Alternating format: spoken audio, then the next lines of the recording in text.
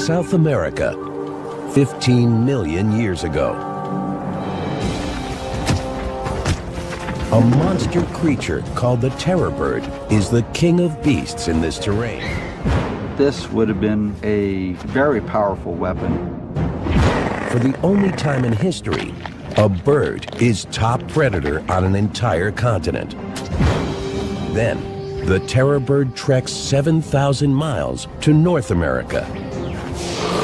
Here, fierce wolves and saber-toothed cats rule the land.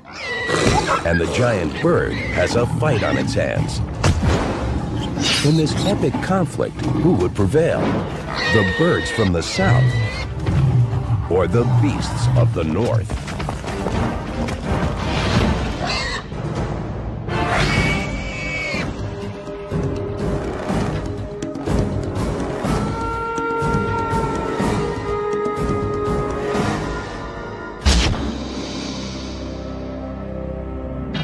In the chronicle of life on Earth, dinosaurs reigned as history's greatest predators. They ruled the planet for 150 million years, but came to a sudden end 65 million years ago.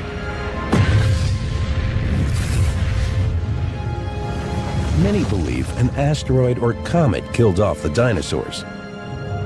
Once they were gone, the job of top predator was open. Mammals would become great predators on the rest of the planet. Evolution took a strangely different turn. The continent was a giant island laced with open savannas bordered by forests.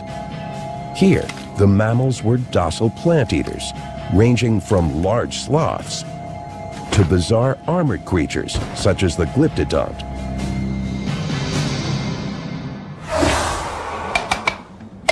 In this setting, the role of top predator went to a family of freakishly monstrous birds. Today, we call them the terror birds, and they ruled for 58 million years. If you look at the head, is enormous, like in all terror birds, and such a force that by hitting a prey, it would have possibly killed the prey almost instantly. Gigantic predatory bird. Hooked beaks and sharp talons are two characteristics terror birds share with all modern raptors. But scale it up to the size of a 6-foot, 400-pound bird, and the result is frightening.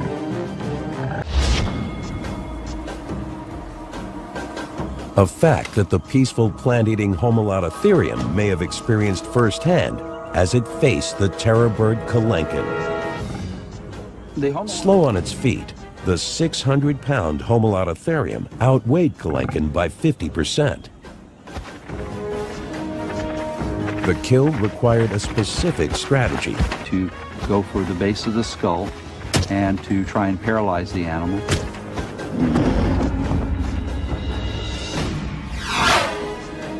Once the prey was down, a terror bird's beak was all about shredding flesh. A familiar behavior in birds of prey, even today. A small animal scrambling to hide may have had little luck, as the terror bird would easily scoop it up and swallow it whole. A shocking example of instant gratification. If this was part of terror bird behavior, they may also have coughed up pellets of undigested fur and bone, as predator birds do today. Which strongly suggests it was a highly active predator rather than a scavenger.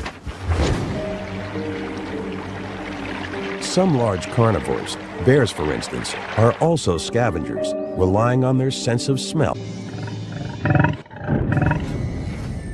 What might have been going on inside its brain when the terror bird came across prey such as the glyptodont?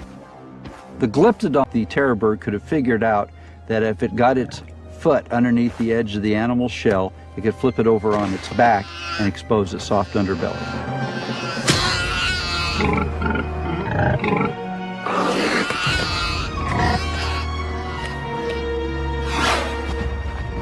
South America was a cornucopia of prey for Kelenken and its relatives. But nothing is forever. Our planet is an ever-changing one. And for the terror birds, the paradise of isolation would begin to crack with the rumblings of a volcano.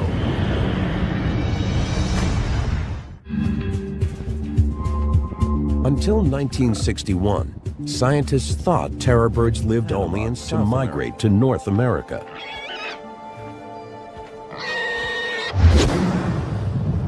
When volcanoes filled the gap between the two continents, the resulting land bridge made migration possible.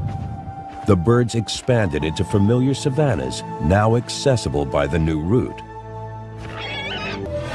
The terror bird needed its speed for the new prey it encountered. Chasing a swift horse would have been a challenge for Titanus. The fastest running birds in today's world are ostriches. Similar in shape and size, they offer us a way to figure out how terror birds ran. Fairly confident in reconstructing terror bird locomotion as something like that of an ostrich. Since ostriches can easily run 30 to 40 miles per hour, they're not easy to pin down for a demonstration of their technique, just as ostriches can today. During a high-speed chase, Titanus had to run to the side of a primitive horse to avoid kicks from its hind legs. The terror bird struck effectively from this offset position. Gray wolves today, but larger than a coyote. Hunting in a pack, the wolves are there to steal the terror bird's prey. But this is a challenger they've never seen. They depend on instinct and spread out. Neither side can sustain the tense standoff. And one swift exchange will prove decisive. Making a willing sacrifice, the wolves prevail. Lesson learned, the terror bird withdraws. Its native intelligence driving it to change its hunting strategy. Predators also posed a danger to terror bird eggs. Scientists believe they were similar to the eggs of ostriches, which are eaten by modern predators. In today's world, predators may be able to scare ostriches away from their eggs. Female terror bird with her chicks out for a stroll. One of the chicks wanders a little too far away from the group. Saber-toothed cat jumps out and grabs it as terror bird chicken dinner. Not so fast. Mother terror bird springs into action. Into offensive mode itself. Use its claws to go for the breast of the animal. But here, the terror bird has superior weaponry. It strikes with its giant head again and again. The cat is killed. But too late to save the unlucky chick, lying nearby with a broken neck. Life in North America must have been more difficult for the terror birds than it was in the South. Here, it faced predators like the cats and wolves, destined to evolve into the giant megabeasts of the future. In its final home in North America, it didn't just survive, it thrived.